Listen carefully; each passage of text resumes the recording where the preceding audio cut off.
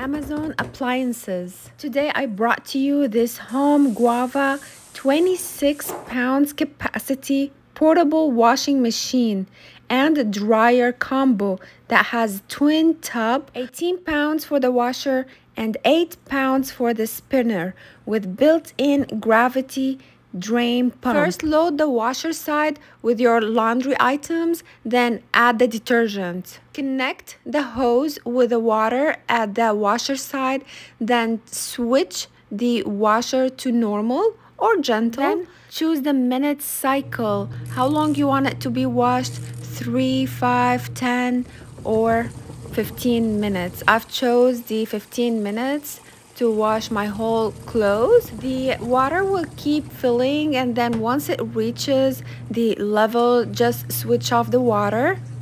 After it finishes washing, you switch it to drain and it will throw out all the water from the washer side. After it drained all the water, we are going to use the spinner side. But for me, I chose to do another cycle, another 15 minutes to make sure it washed everything properly. I like to do that, especially if I load large amount of clothes, so I like to wash it a couple times before I switch them to the spinner side. Here I'm switching it to drain and it's draining all the water, and once it's done, I'm going to put them in this spinner and then connect the water hose into it so that it will rinse them while dry them. Just grab the water hose from the washing side into the spinning side like this, then choose 5 minutes and switch on the water in your water hose and it will do the work.